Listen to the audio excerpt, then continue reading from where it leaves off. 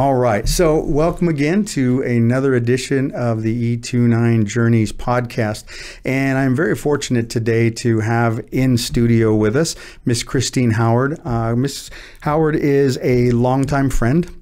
She and I go back to when her kids were working with me on the baseball side, but now she has become a mentor and author, and she is a motivational speaker. And she was kind enough to make the drive up from San Diego for us today and revisit the old Riverside stomping grounds to spend some time with us. So, Christine, thank you for coming. Oh, I'm so grateful to be here, Ernie. It's so good to see you after all these years in person and not just through social media. Yeah. So when you were, when we were going back and forth, and we've already had a little conversation earlier, and I told you it was the time thing was always going to be varied because we have so many things to talk about, and with all of the guests, we just kind of let it go conversation-wise. And we were talking right now on how we wanted the conversation to go, but I think what really prompted me to want to have you up here is that you've got so many different things that you're working on. And I find that amazing because I think that you're kind of the model right now for what you see so many people that have the courage to kind of step out and try new things. And so I guess my biggest question to you was how? How did you decide to start just venturing out on things? Yeah. Well, part of it was divine time, I think. And if, you know, to go, I think, a little bit into my story was, as you know, you knew me again as that mom. I was a wife. I was a coach even back then when my kids were growing up, but I very much had put myself on the back burner. And I did have a couple key goals that I accomplished as I was raising my kids and supporting my then husband to climb the corporate ladder. But I had a couple of life wake-up calls where I really was faced with the fact that I was not paying attention to what was important to me, to the things I was here to do. And through, I don't know if we had really much talked about this, I had an early breast cancer diagnosis. Fortunately, it was very treatable, very early. It was my wake-up call. And I started to look at how I was living my life, and not why did this happen to me, but how did I get here? And I saw that there were a lot of things that I was desiring to do, and emotionally I was stuffing it. Things that weren't in balance in my life, and emotionally I would stuff it.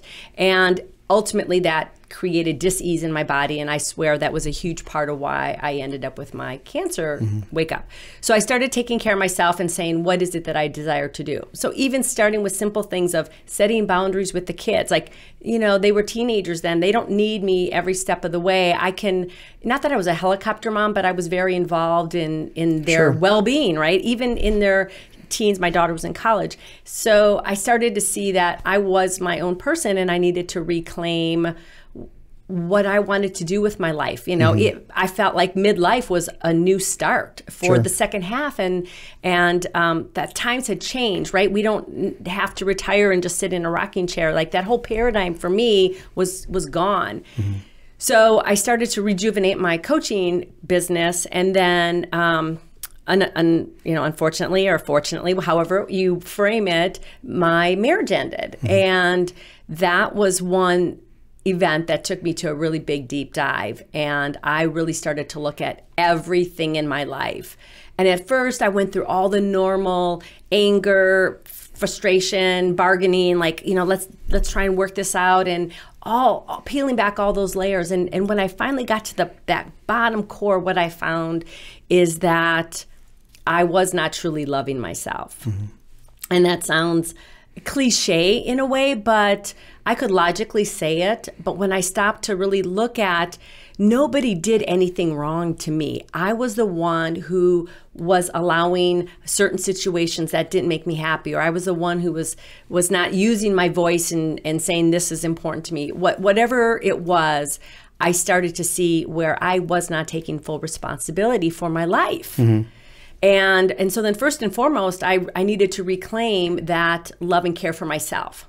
And, you know, someone who was a mom, a nurturer, a friend, a family member, right? We give all that love and that support out there year after year after year. And I know for me, that was a big reason why I became disconnected from who I truly am, is because I was so focused on out there. And that's kind of what many of us are raised to believe and to do.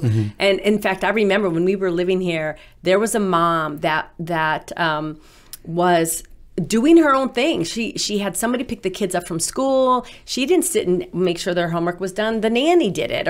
And I was like, that woman, like, right. She's not a mom. Like, how awful is that? And then I had to, like, you know, kind of swallow my pride years down the road and said, damn it, good for her, because she, you know, the kids probably grew up happier, healthier, because mom was creating some boundaries. So anyway, through that dive of, again, peeling back those layers, I said, this is my second chance. This is my chance to own my life fully, to do, like, the kids were grown and out of the house. You know, I had no significant other to say that I would actually ask for permission to do things. And so now if I'm not happy, there's nobody else I could even blame it on other than myself. And I realized that anyway. And so I just started to get really quiet and still and start to listen to, you know, what is it I desire to do?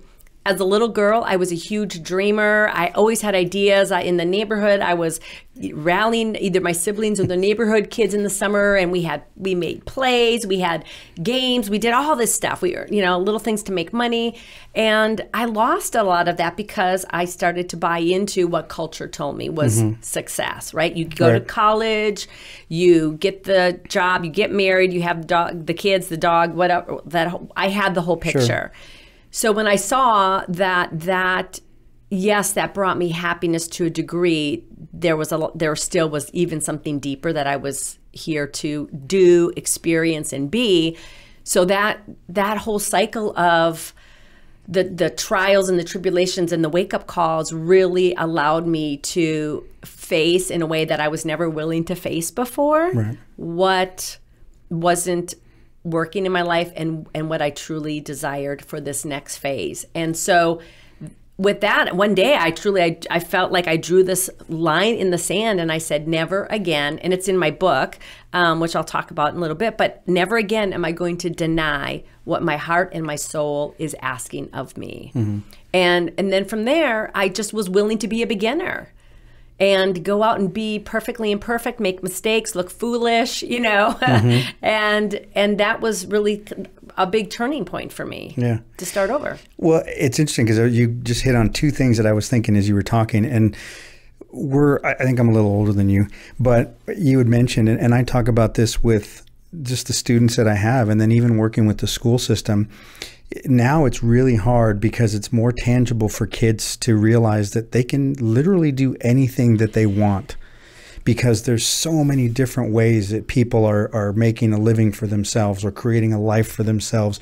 And it can be whatever makes you happy.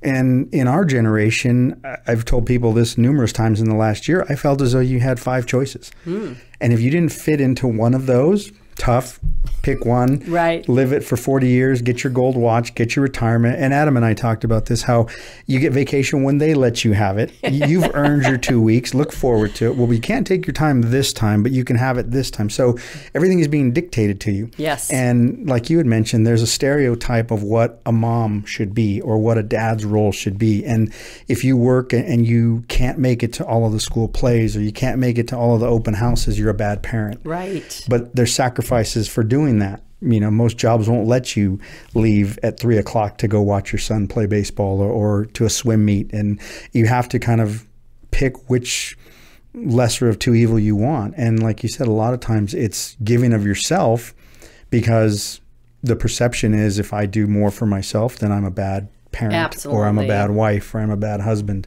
And that's just so, it's sad, I guess, because there's so many people now, when you get on the other side of that, and you probably meet people all the time and you go, boy, they've got so much more to give, but they're just smothering themselves with this stereotype. Right. Well, and true.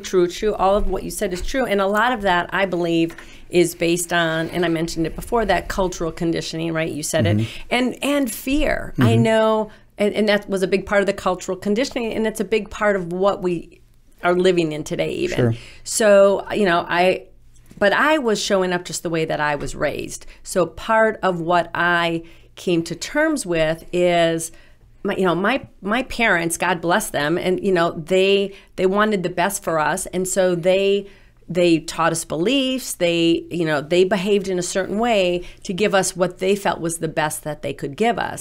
Not all of those programs were positive programs, right? Especially my dad was very instrumental for me in, both parents were, but my dad from the entrepreneurial perspective, my mom from the just selfless, mothering role. And so I can now, of course, look back and see how I just put all my needs, all my desires, just time and again, I would say, oh, it's no big deal. Oh, it's no big deal. Your thing is more important, And then starting to see that was conditioning. And now I can look at everything I think and do and say, is this getting me where I want to, who I want to be and where I want to go in my life? And with that awareness, I can kind of course correct and say, oh, you don't even have to get really super deep on some of these programs, but again, to be able to see that this isn't necessarily who I came in as, it's my personality. And we can change that through conscious awareness and saying, what do I want to do instead? Right. So. Yeah. But yeah, these kids, and I know, I will raise my hand. I had a very narrow view for both my children. My daughter was highly academic. My son wasn't, but I didn't care. Really, he was going to go to college. And after 2 weeks of college, and he said, I just cannot sit here, Mom. I can't. Sure. But now I see him thriving, and he's active, and he has this memory. He just can see things and take things apart, put things, and he is like happier than he ever would have been if I would have tried to force him into something. Sure. So you got to let some of that go, right? Yeah. And it's tough, like you said, as a parent, because in your mind, you're doing what's best. Right. But it's very hard as a parent to let go and say, you know what, I've done my part in helping give you the direction. Now it's up to you to take that direction. And I know you're going to fail. I expect you to fail, but I want you to take those failures and learn from them. And that was the other thing that you had mentioned when you were talking to before. Yeah. And I had said, there's so many people now that because of these opportunities, our generation, it's a little intimidating. Yes. Because there's no guarantee. And, when you would go into these so-called, those 5 avenues that I had mentioned, there was a guarantee. You'd find a job, you'd get a paycheck, they'd give you your vacation at the end of your time there, they would give you a retirement, and, you would live on that for the rest of your life. But now, I'm 55, I'm 60, and I've still got 30 more years to live. What do I do with that 30 years? Yeah. I don't want to just sit home. And there was even the time restrictions. It almost felt as though you had to do anything that you were going to do between 9 and 5. Yes. Okay, but what if all my friends are up at 4 in the morning? Or what if my friends are all night owls? And so now I think the clock has expanded. So people are doing business or doing things that motivate them 24 hours a day. I think we're using our time a little bit better now. Right. And I think we're learning that there is no limits to what it is you want to do. Right. I'm sure you've had meetings with people very, very early, very, very late because of East Coast, West Coast, different countries, things like that. So there's just so many things for kids to do. And I think sometimes we're doing them a disservice by trying to force the old beliefs of go to college and, We absolutely are. Well, again, if we look at, just how society, culture has evolved, right? So back in the day, what did we have? We had those, the world was more narrow. And now as from technology and, science and all kinds of things, there's definitely more possibilities. And of course, the kids are going to be faster to pick those things up than us because we're coming in with that framework. And a lot of that is the unknown, right? So you talked about the uncertainty, and so there's 2 pieces to that. One piece is, you tell me if this was for you, but I know it was for me. I was raised as use your brain, think about this. It was all about your logical brain. No one ever told me follow your heart. It was very much be smart, and then do this strategic thing. So over time, I know for me, I was raised to not listen to my intuition, was raised to not follow some of those deeper callings. And I think some of these kids, are just coming in from the get-go saying, I'm not going to be pigeonholed into this, mind game, basically. Sure.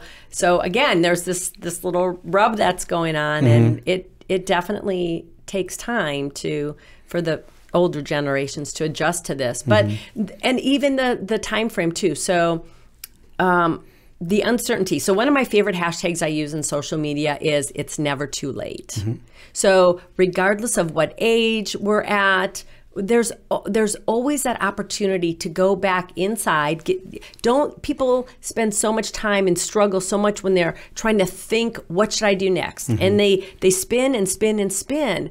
The wisdom isn't going to come from those preconditioned beliefs. It's going to come from tapping into a place they're probably unfamiliar with, and that's going inside and listening to their heart. If I call again, you can get even more metaphysical and say your soul. But I guarantee any person who's in a transition or who's one career is ending, something else is starting, or they're just feeling lost, all those opportunities are available to them too if they're willing to kind of step back and be open to something they never had even thought of before. Sure. Well, let me ask you this, because when you touched on this a minute ago, and I was going to ask you, in your mentorship and in you kind of walking alongside of people, I think sometimes people view their mistakes that they've made as something that they don't want to share, rather than taking that and saying, you know what, here's an opportunity for me to help you avoid these mistakes. Right. My mistakes are what got me to this position and kind of enlightened me, depending on what my view is, and I'm going to help you by sharing my mistakes with you. But it's very hard to be open that way, because you had mentioned your wake-up call came from a lot of the things that you looked back and said, I didn't do this the way I wanted to. They weren't all successes, but you actually gained more insight through those things that maybe you didn't try, or things that you put aside, and now that's opened you up to having a lot more information and a lot more to give people that might be walking in that same path. Absolutely. That was a huge shift for me, because I always viewed mistakes as shameful, right? That you never want to make a mistake again. That's one of the things that I was preached to about in school, or whatever the case, you have to do the right thing. That was drilled into my head. So absolutely. As a coach, a speaker, one of the big things we learn early on is our story has impact for other people. So I may not necessarily, I do weave it in when it's applicable, different parts of my stories, because it is funny. Clients go through things absolutely that you have gone through.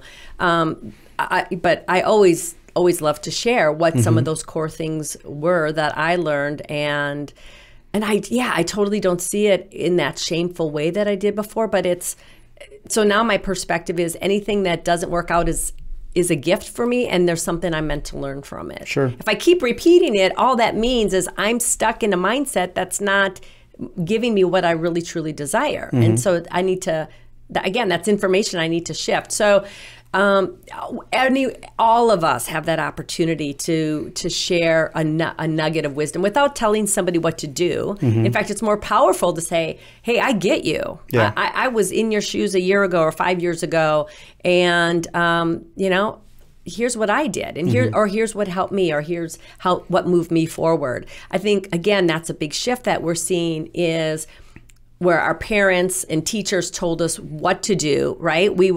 The finger was pointed at us, and we were made to feel bad if we had an opinion any other way. Sure. Like, all those walls are breaking down, and it's so funny for me, because I was raised so just, yes and no, good and bad, black and white, that now, whatever you would tell me, there would be no judgment. It's like, that's your beautiful divine journey, and who am I to say your belief or your thought or your action is something that should be judged. So did I answer your question? No, you did. But that leads to the next question, where we talked about all of the things that you're trying. Yes. And we say trying because I'm sure even you would say, and I would say the same thing. I mean, I get intimidated when I get around professional people doing this, because I don't really have a basis for my questions. I'm just, I'm listening and talking. And if something sounds interesting, then I'm going to ask you about it to find out more.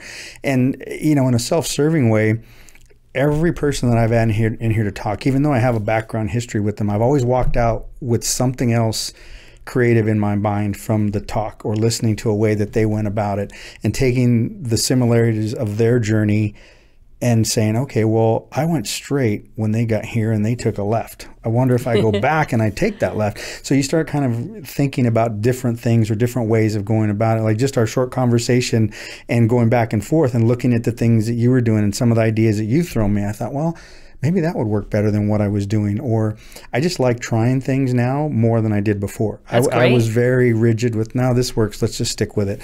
But now I don't worry as much about, if it doesn't work, it doesn't work. Right. Well, you start to become more childlike. Yeah. Not immature, but that. And this was, again, a huge shift for me, because I was very much like you, and because even after I spent 17 years in corporate America as in information technology. So it was very right brain and left brain. There was definitely the logical side and there was creativity, but it was a very structured environment. So again, you're taught, you make the decision and you go forward and you have this path. So now, whether it was starting to write my book or starting a product that I created, I've never done this before. And so I had nothing to draw on, and I had to go back to being that childlike essence, which was curiosity and wonder. So I wonder what I could do. I wonder how I might be able to move this project forward or get someone to help me or whatever that is. So I, day in and day out, use curiosity and wonder as a tool.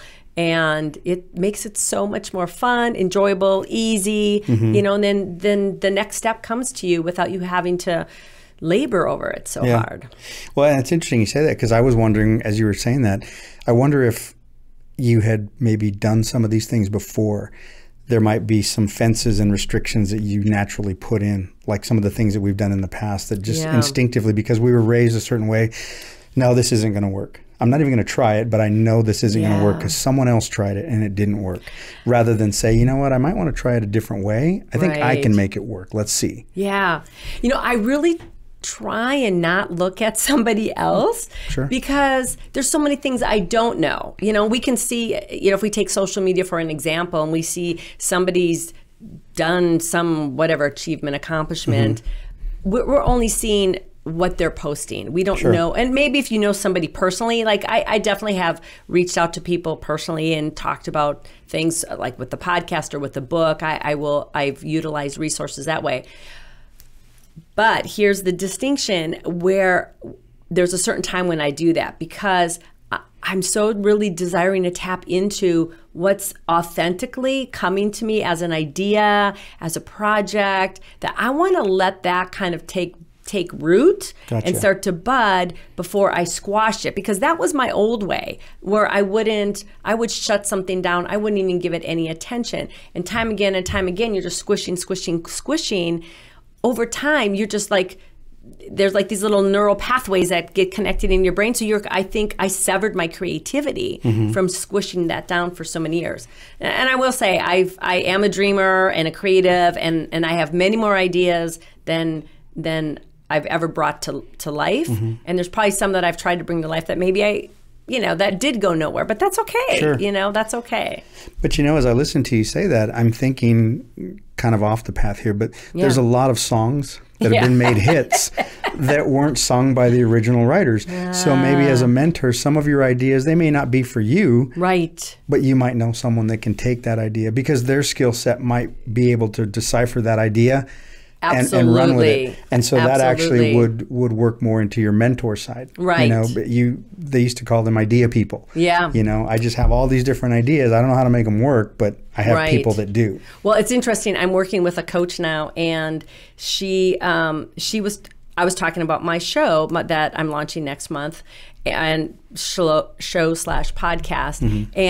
and she was questioning me, kind of challenging me on my topic and my format, and she said, and I won't go into why, but she said, here's a show, I've had this idea for like 8 years now, and I've brought it up to several of my clients, and nobody's really, it hasn't really resonated with anybody, but it resonated with me, and I'm like, I'm going to sit and think about that, because again, the show I was coming up with was based on what I know, what my thoughts and beliefs, even from a creative perspective.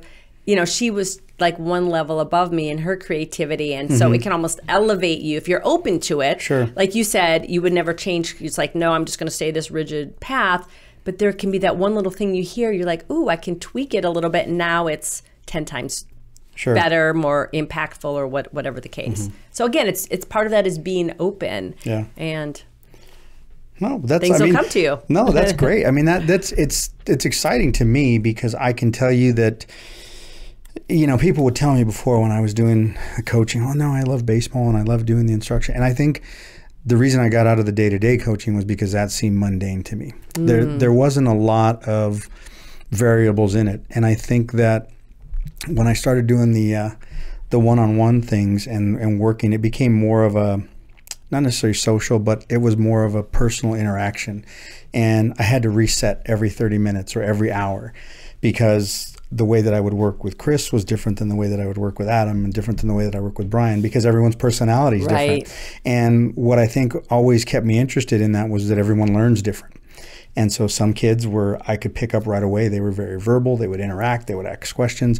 Then there was those that didn't say a word to me. And I had to just do all the talking and provide all the energy. And so I think that kind of helped me to push myself into finding different ways to relate to people. That's awesome. Which, had I worked a regular job, I probably wouldn't have had to. Right. And so I think that kind of gravitated me towards something like this. I enjoy talking to people, I think, more than I probably let on sometimes. You know, some people would look at it and I go, well, it's just more, if it interests me, I'll ask you. Right. If it doesn't, I won't. It doesn't mean anything personal. It's just, you know, I kind of know what this job does, or I kind of know what you do for a living, and I don't really need to know a lot more about it. Right. So it just kind of created an idea, and as I talk to people that come in, it creates more, and we'll see where it goes. I love it. Well, I want to touch base on something you said, because I think it's super important. When you were in the regular coaching and you saw that, yeah, it's okay, but it's not really fulfilling me, right? Whether you were bored or you just had your fill of it, and you were courageous and open to do something different. And I love those kinds of stories and examples, because we do continue to get information, and so many times people discount it, don't listen to it. Again, that was me back in the day. I would get information, I would just say, I don't think so, right? Sure. So the more we set that example for ourselves, and then the people whose lives we touch see this example, they hear our stories, they see how your energy, how jazzed you are still about what you do, they're gonna ask you. They're like, how did you get to be where you're at? And you can tell the story, right? And that the more all of us do that, live authentically to who we are, what really is working and not working to us, it's going to have that positive ripple effect on every person that we interact with. Even I've changed someone's life by one sentence one day. And she told me for like a year afterward, when we would go take walks, she said, that one question you asked me, and seriously, she was suffering about something, and all I asked her, I go, it sounds like you're suffering about this. And when she heard that question asked out loud and she answered it, the next day she ended the suffering and she did what she wanted to do. That was she was holding herself back from doing, and it changed her. Yeah. So it's those little things that sometimes too we don't realize. Well, and I'm going to make a statement, and I'm sure you would back this up because of what you do now. I sincerely hope that every person that listens to this or that we come in contact at some point follows that little voice. Yes. I would really feel bad for people that don't ever have that spark for something. Everyone should have something that makes them feel like I could probably do more than I'm doing now. Yeah. And no matter how big of a step it is, you know, whatever job you're doing, I sincerely want everyone to take that step and look internally at some point and say, you know what, I was meant to do more than this. Right. Not to make any job or any career insignificant, but I think just as people, we should be motivated to try to do something more. Absolutely. 100% agree. And again, there's no expiration date on that. So anytime, regardless of what mistakes you feel you've made in life, every day, you know, I don't even know what that cliche saying is, but it's every day is a fresh start. And we just have to decide today is the day that we're going to cross over that line and take a stand for our life in a way that we haven't before. So that can be, again, it could be kids. You know, my son had his share of troubles, and you know, I knew teen years could be tough. His were a lot tougher than I ever imagined.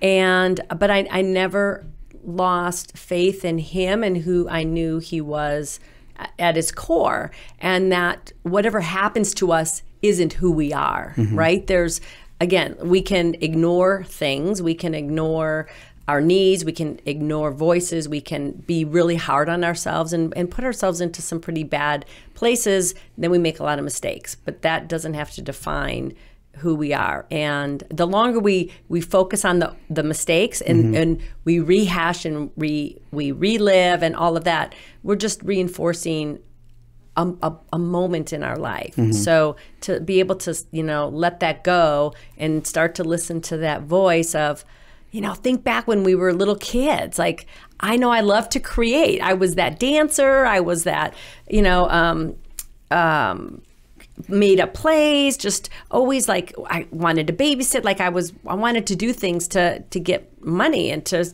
do things I wanted to do.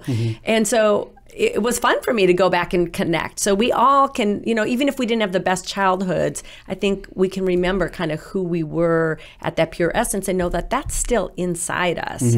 And regardless of anything, we can rekindle that relationship. It's interesting when you talk about going back and being a kid. I tell my daughter this all the time. My daughter became a Beatle fan because of me, and I probably stole this from, you know, I think I was maybe 9 or 10, and you always get that question in elementary school, what do you want to be when you grow up? And I say it because it's a poster from John Lennon, and he says, you know, teacher had asked me, what do I want to be when I grow up? And he said, happy.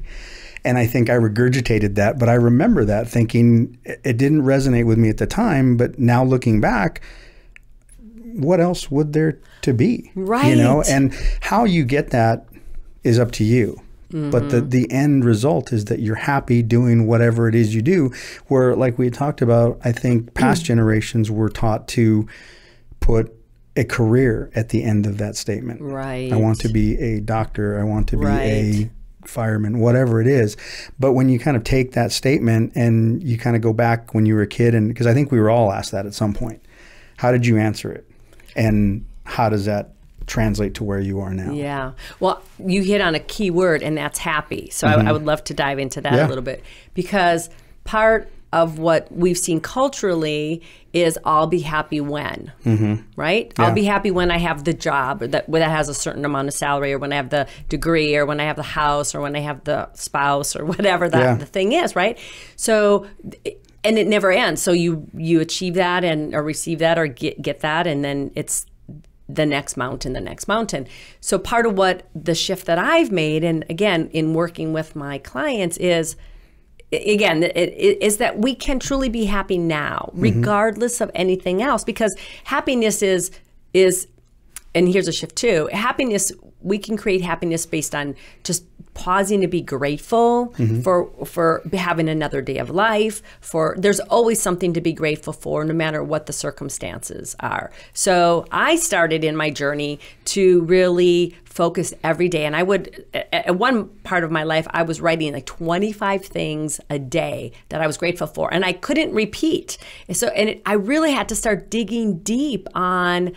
And it wasn't the obvious stuff. Oh, I have a pretty smile. I have a house. You know, it was like, like, who am I? Like, you know, I never give up on my dreams, or I'm compassionate, or whatever those things were. I had to get really still and silent to come up. But the more I focused on that, the happier I became, regardless of if I was going through my divorce mediation, or, you know, I was, you know, in my post-surgery and dealing with, you know, things like that. And so I've continued that. And again, it's something it's like one of the first things I always talk to about clients when we get rolling is, you know, how often are you in gratitude about your life? So one of my more recent mentors, he's very much, we were kind of taught the cause and effect, right? So this happens, which makes me feel unhappy. This happens, which makes me feel happy. And it's truly the other way around. We can be happy, and then the positive thing shows up in our life. It's that self-fulfilling prophecy. So the person that says, oh, just I never get any breaks, or oh, why do I always date these same loser guys, or, you know, oh, woe is me, all they're doing is giving energy to a negative thing. Sure. And they're never going to be happy if that's how they're continuing to show up. So again, kind of having that childlike thing, like just be happy in the moment, be grateful for whatever it is you can be grateful for.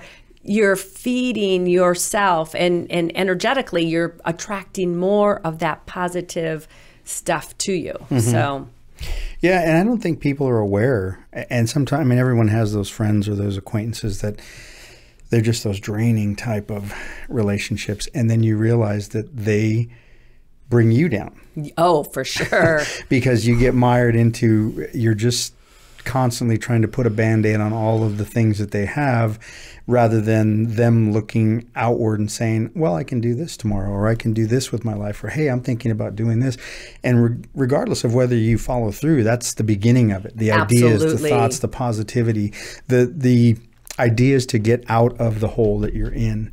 And I think that's the hardest part. And when you're going into mentoring, and I know I'm gonna kind of transition it into your. Perfect. We saw the sign when we walked into the mission, the Radiant. Yes. So that's where we're going to go with that. So this is kind of where you've started. We're going to talk about the book, but we're going to talk about Radiant Life. Yeah. What does that mean? Yes. And what do you do? Absolutely. To perpetuate that? It was perfect, because the thought I had in my head, I wanted to make sure I linked in, is one of the first changes I made to have this radiant life, and what I call it is like living life turned on, where you wake up every day and you are, again, grateful, you're happy, you're optimistic, you are the co-creator of your life, right?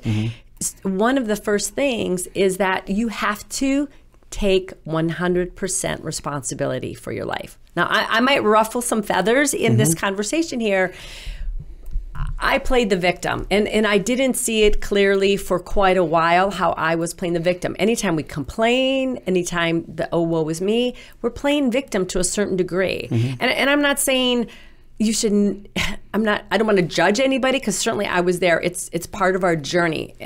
But the more we say, I'm not going to blame you, I'm not going to blame the government, I'm not going to blame my church, I'm not going to blame my parents, I'm going to open my eyes and listen and pay attention to what I say, what I think, and what I do. Those are the things I can control. And so that's a foundational piece, is that you have to be willing to take 100% responsibility for your life. And then part of that is, again, getting quiet and saying, what's important to me? Whether you look at it from like, what do I value, or what kind of vision do I want to have for my life? I have my clients, if they haven't done it already, take every core area of their life, from finances, relationships, their home environment, fun, spirituality, community, and write out your vision. Draw a picture of, if you're living your ideal life, what does that look like? So many times so many people are in reactionary mode. Like, you're just like playing ping pong, right? You're not the one carving and crafting the ship. You're just trying to, dodge stuff coming at you. So again, take that step back. We have to create that vision for our life. And no one vision is better than the other. This is where we have to get out of comparison and don't look at, well, let's see, my neighbor's got that, so I think maybe I'll do that plus this, then that'll be better. It's truly getting that quiet and that heart center, and again, a lot of times it's going back to, what did I always wish for my life when I was younger? Yeah. So having that vision. And then the next thing is finding a great support system. It could be a spouse, it could be friends, it could be a community, it could be a coach. But I have seen firsthand for myself, I was always a do-it-yourselfer. Like, I'm strong, I'm independent, and for so many years, I suffered in silence because I was trying to do it all by myself. And not that I didn't have confidants and girlfriends and coaches ultimately, but once I got into a community of people that were all committed to truly, like, being courageous and living, bringing that vision to life, and being willing to let go of old things, that community was pivotal for me. So being connected, and then working from the inside out. So instead of just looking externally, like, how do I get, start with, who do I want to be, right? And then tap into, okay, if I want to be kind and compassionate, how do I think? What are my actions? So you start to get really quiet with yourself and question. And then again, it could be really like a starting over, a refinement of who you are, and looking at part of that journey of living that radiant life is looking at your stories. So where do I continually beat my head against the wall? Where do I continually failing or struggling or feeling pain or being triggered? You pause. Like, reflection is a huge part of my life. And again, something I teach for a radiant life is take time every day to reflect, whether you write it in a journal or whether you just sit over with a cup of tea or a beer or whatever and just think about how did my day go? Or if I got triggered, stop in the moment instead of just pushing through it.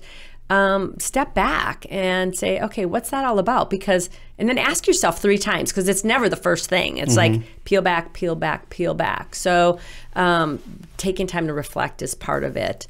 I love letting inspiration come to me, letting those inspired actions come to me. So we talked about this a little bit before.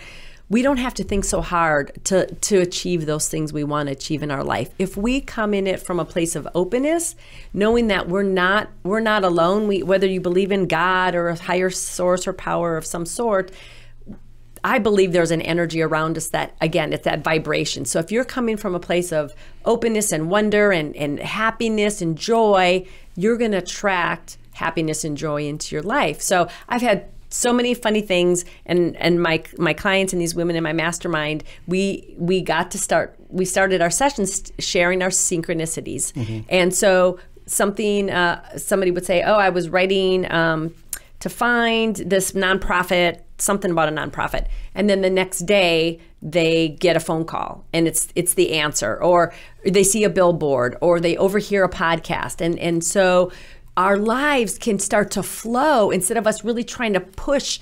Like, again, this is how we were taught culturally, like, you just drive, and you make your life happen. I want to say, I think for some people that's changing. I have just surrendered all of that. That's kind of that definitely was how I was to a degree. Like, I was going to make it happen, and I was going to push until I got it done. And I've surrendered. I will, if my book takes 3 years, it takes 3 years, but I'm not going to stress. I'm not going to lose sleep. And not that I haven't gone through uncomfortable things, but I've learned, again, if my vision for my life is to be happy and have joy, well, pushing is not making me happy and have joy. So know that the steps are going to get done. My self-care is important. My health is important. My relationships are important. So you start to take a bigger perspective of whatever you're working on and your life in general. So it becomes more holistic than just this narrow focus, which again, career is success was the path we had. So look at how many people have money, these CEOs, these business owners, their relationships are wrecked. They don't have a relationship with their kids. They're isolated. They're unhappy and they're miserable, and not everybody's that way, but that's part of what can happen if you're not connected with that inner stuff. So it's got to, I say it starts from that inside, listening to what your intuition is saying, your heart is asking of you, honoring that, taking those inspired actions, reflecting on it, and then, what kinds of sacred rituals. That's another part of it is, one of my rituals in the morning is my cup of coffee. That first cup of coffee, I just sit there and it's amazing. It's like a drug for me. I don't know, it's kind of crazy. But I love that first cup of coffee. Meditation. Some women like that candlelit bubble bath, or, that weekend away. You can just have that time to decompress, like whatever you can do to honor what you need. That it doesn't have to be that go.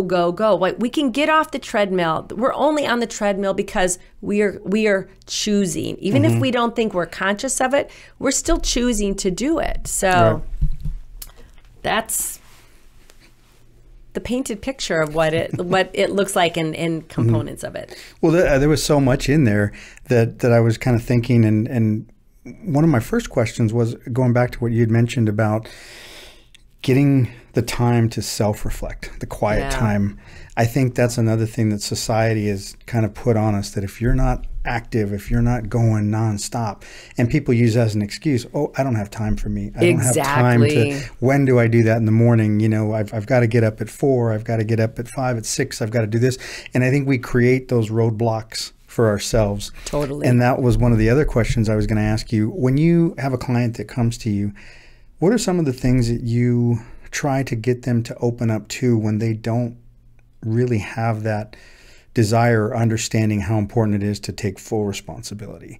Because I think you had even said it, as human beings, it's our nature to say, it wasn't me. Yeah. If this had happened for me like it did for him, I would be living that life. Or, you know, there's just so many things that as people we don't want to reflect negatively on ourselves, even if it can be good for us. Right. Well, I ask a lot of questions. And so I never try and tell anybody what to do. So I can, one of my favorite questions is, how is that working for you? You know, and I've had a client say, I'm not ready to deal with that. That's perfect, you know, because it's their divine time. It's not my time. And so, I will push them beyond their, not push them, I will talk beyond their edge. I will question them, where we're dealing with that edge. And a lot of times just asking a question, I've had some really highly successful clients, but they've still kind of pigeonholed themselves and without giving away any life details. So asking these questions, and then again, speaking something out loud. I can't tell you how many times I've had a client say, I never realized that. I never realized that was having the impact. So a lot of what I do is help people come to the awareness of the mindsets that they're walking around with. So everything that's happening in your life is a result of what you're thinking. And your thoughts are your beliefs. So when we start to say things out loud, and this is why, I don't know, I need to see it, I need to hear it, I need that multiple touch point. I'll reflect back to them what they said or ask the question, and then they start to see it. So it's really, it's where they want to go, right? So I'm coming in with a blank slate. And if there's something I can offer that, again, help me, then for sure I'll offer that up. Yeah, because I think that's, from just talking to different people in different walks of life and different successes, that's kind of always the starting point.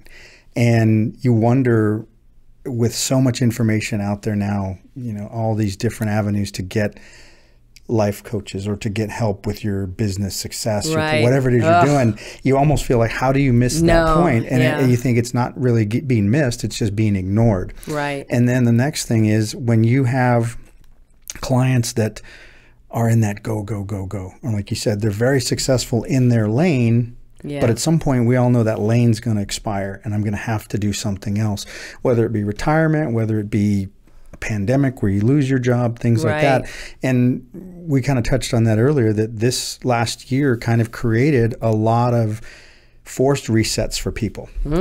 Jobs, family situation, childcare situation, educational situation. And I think if you are really open to what you're talking about, you can, here's your chance. I can recreate myself to be anything I want to be. Because nothing is the same anymore. And so we're all kind of in that same boat, and I'm more curious and positive about the people that are going to grasp that. Who's going to take that opportunity and say, this was put on me. I had nothing to do with it. How am I going to turn that into a positive? Absolutely. Well, and it goes back to a couple things. The first one is that we so are fixed on, we want to know. And this again was me. I wanted to know how everything was going to turn out. And it was like the biggest joke of my life. Yeah. When I had to drop all the bags one day, and I just I had to let go of everything I was trying to create. Again, it's great to have a vision, but when we try and force things to happen. So I now have become really comfortable, and I actually love uncertainty because that's where all creation can come from. And it does kind of force us to get out of our heads and dig into those creative energies and juices and potential that is just lying dormant that we haven't tapped into. So, how many times did we hear the word pivot, pivot, pivot? So some restaurants were able to pivot. I remember reading early on, they started they ordered thousands of takeout boxes, and they're like, okay, here's the takeout menu, and they were able to, they actually did better, right? So many people, the first reaction is, oh my gosh, my life is over, right? And again, that's conditioning that we've all, so many of us have grown up with. So a lot of people struggled maybe a little more than they had to, because they weren't willing to get themselves regrounded to say, how can this be an opportunity for me? So, again, no judgment. Everybody kind of comes to things in their own time, but for sure, I know I had this stirring maybe 2 weeks into things. Like, I couldn't sit still. I'm like, I had all these speaking engagements lined up, and they all got canceled, and no one was going to reschedule anything for the near future. What am I, I just felt like this energy, I've got to do something. What can I do? What can I do? And so I started doing these Facebook Lives every day for 51 days. And I called it Moving Forward While Staying Put. And so I offered a nugget every day. And it was so energizing for me to be doing something, right? So people have that, what can I do? And what do? They drink, they overeat, they sit and complain about it versus putting that energy, redirecting that energy into something, anything. And it could just, you start with one thing and then let it lead you. It might not be the thing that you end up. You might try 3 different things. But, I've had a gal I know who's an artist, she started doing these virtual concerts through Instagram, right? So we can find different ways if we, again, are open to know that there's more than one way. Yeah. And when one door closes, another door opens, that can lead to things we never would have imagined. So I'm like that is how I live my life right now.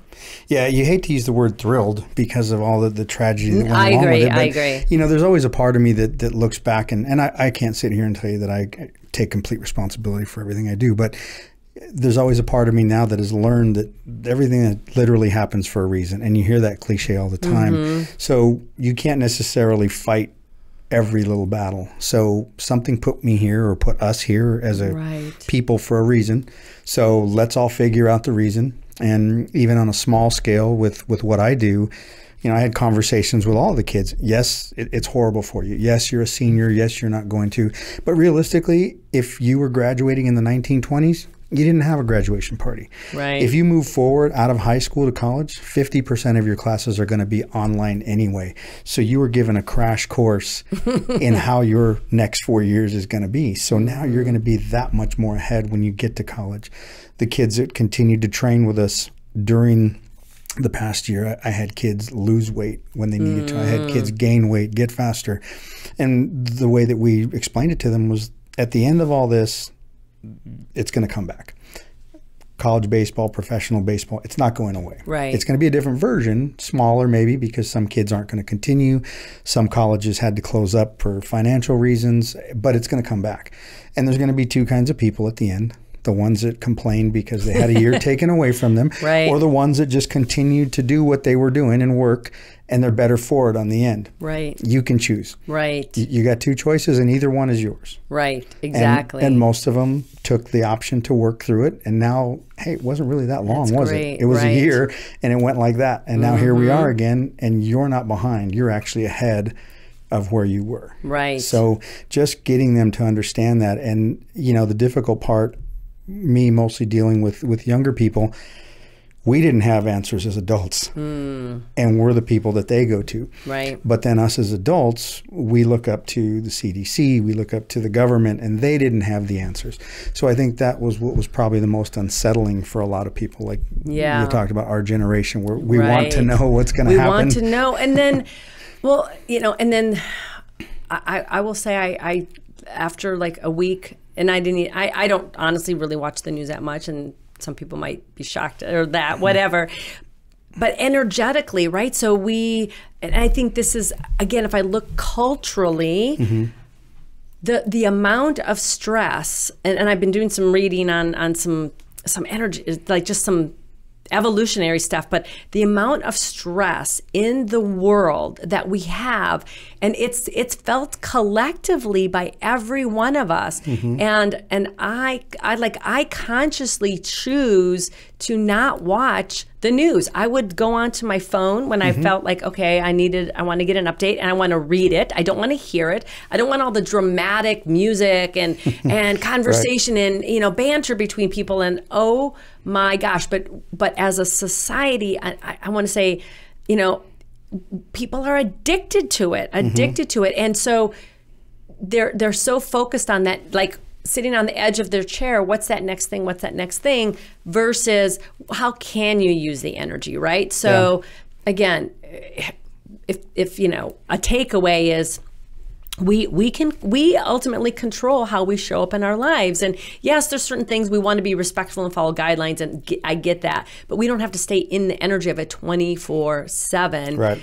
And see, because part of that too, people don't realize, stress is impacts your body. So a lot of the dis-ease, and I know, you know, some I forgot who said it, multiple people have said it, but 90+% of all dis-ease is preventable. Right. And I have some friends that are like energy workers and healers, and they literally, part of my one friend's job is she does myofascial release, and there's the energy of traumas that have happened, whether it was a surgery, a car accident, physical abuse, are stored in our fascia. The energy gets stuck in our fascia. And so people with like 30-year-old incidents where they couldn't walk, or they had like a limp, or they had certain like things with their hands, like they are free of that now. So when we don't, and the same thing happens in our organs, right? So again, I believe that's a huge part of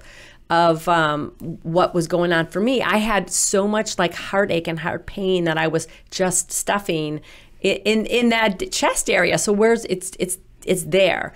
And again, this is like not Western stuff necessarily, but if you start researching some of what science is truly proving this stuff, we can at any moment with our thoughts and our beliefs start to get out of that. Because stress is, you're in fight or flight. We were never designed to be that. So the system for healing and repair never gets to kick in, because we're constantly, people aren't sleeping. Even in their sleep, body's not able to repair. So, you know, all the pill popping nation we have, like, I love everybody. I truly love everybody, but like, just pause to see what you might be able to do different, and how you are feeding into the result that's happening in your life. And again, I will raise my hand, like, you know, totally, it's not an easy thing to do, but with support and guidance, and you can turn things around. I've seen dozens of cases of it from the circles that I run in. Yeah, and it's difficult though, because going back to how we started, it all starts with you. Yeah. And that's a lot of responsibility for a lot of people. It's easy to pass that off onto everyone else. And again, you know, I've kind of expressed this to people before, where, you know, maybe the statement comes out selfish, but, you know, I'm willing to take all of the blame because I'm egocentric enough that I want all the applause. Oh, so I love that. I don't, Perfect. you know, I don't, I'm fine taking all of the blame for all the stupid things I did, but guess what? I'm the only one that wants his back patted when I do things right. Right. So, you know, in a way, that's just my weird way of motivating myself to do those things where I don't necessarily listen to what other people tell me that's right or wrong or whatever. And I think that's part of the way that I try to de-stress myself, because I don't, you get to a certain point in your life where you realize that there's a lot of things that you can't change, but there's things that you can work on your own and do them, and just try to keep yourself in a positive mood. And we're going to get happy, we're going to get sad, we're going to get angry with people. It's just part of it. It's part of it. You just have to find different ways to deal with it. And I think, in your position, when you become enlightened and you're willing to open yourself up and share that, one of the reasons that I feel like I've been so successful with the kids that I work with is because I'm more open to tell them how I ended up doing this, because kids will ask me that, how did you end up being a coach? I wasn't very good as a player. Yeah. Well, so that's simple. You can only, your talent's only going to take you so far, and then you've got to do something else. Right. So this is how I was actually better at showing you how to do things that I couldn't do. So, my failures became something that I was able to create something different with. And so, I know a lot of guys that were in my same generation that were still angry, and they still, boy, if I had, I never got the chance, or so-and-so didn't like me, the coach didn't like me, and you hear that all the time. Absolutely. And so even on my end, it's hard to try to get the kids to understand. I know you hear all this stuff, but it's not. It's up to you. Good. And regardless of whether you play or not, we're working on baseball, but we're working on skills for after. Awesome. Because your best career, you'll probably be finished at 35 or 36. Mm-hmm. And then you've got 45 more years, 50 years of life living. So the fact that you're dedicating yourself on a weekly basis or a daily basis to something that's going to be your life's work, that's going to help you in your job. That's going to help you in your marriage. That same stubbornness that helps you overcome what we're working on, or that same dedication to get up every day and go to the gym, is going to translate into a job, or translate into how you treat your kids, or what you pass on to your kids. And so it's just trying to get people to open up to more than what we're doing. Everything that we show them is just a vehicle. I love it. To learn something better. Right. And it's just really important to me that you see people like that. Yeah. And when you were talking about the energy, I use the example to, I've said that same thing before to a player, and I said, if you don't believe me that energy is tangible, go home, make your mom and dad mad, and try to sit at dinner with them. And you can feel that's that. A great example. And if you've been married and divorced, and you understand that, sitting in that room next to that person, and you're both stewing, and nobody wants to say a word, because the next word is that match that's going to light that off. Right. And you can feel that tension. You can literally feel that in the room. I love it. That's just, that's the only example you need to know. And if that works for negative energy, that works for positive energy too. Absolutely. Yeah, for sure.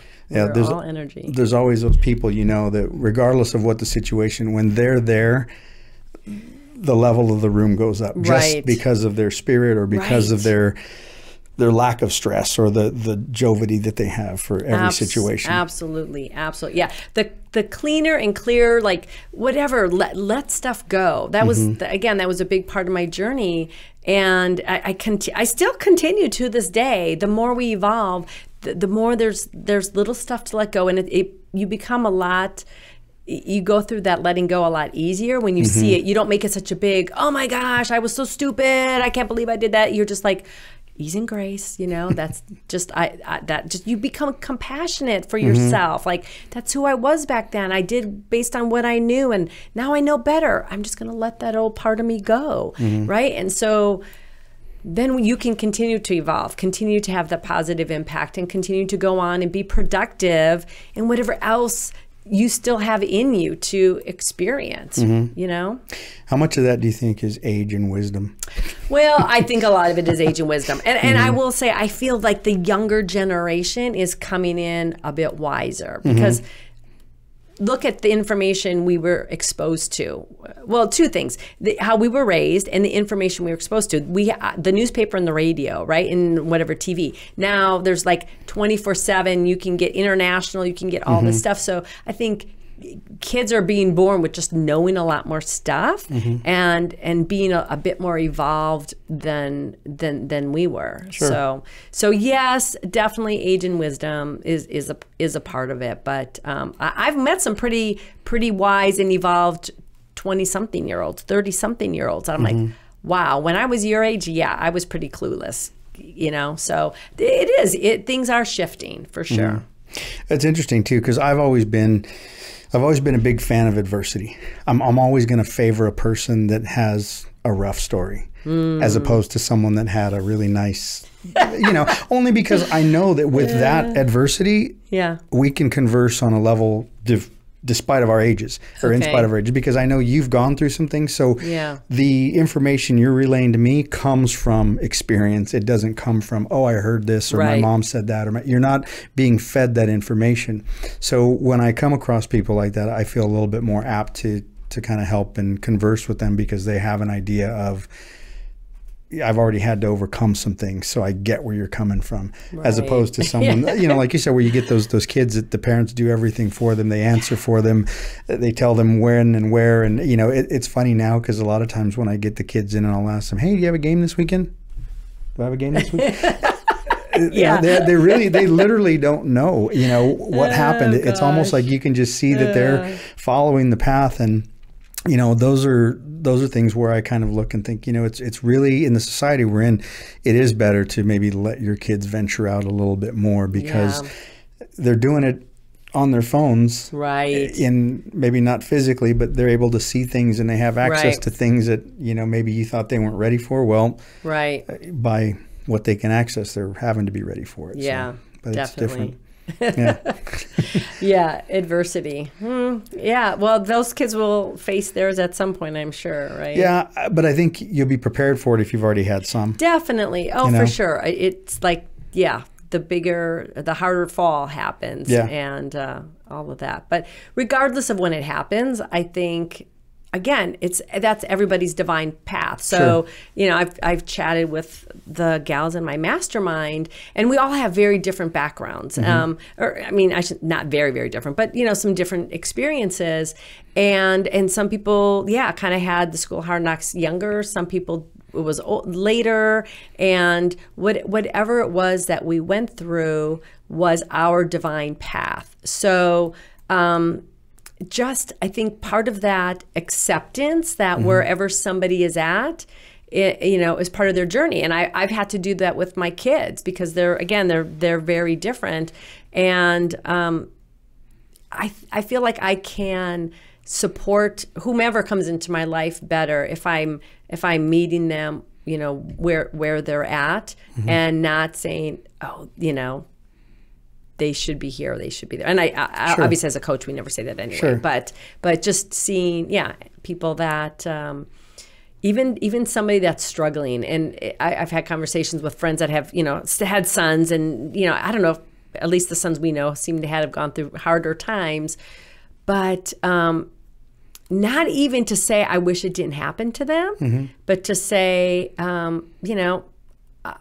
I think something good's going to come out of this, right? And so energetically, I think, just a little side tangent here, a lot of parents can get into that really place of their negative, as a parent, the negative energy. This kid is, you hear all that stuff.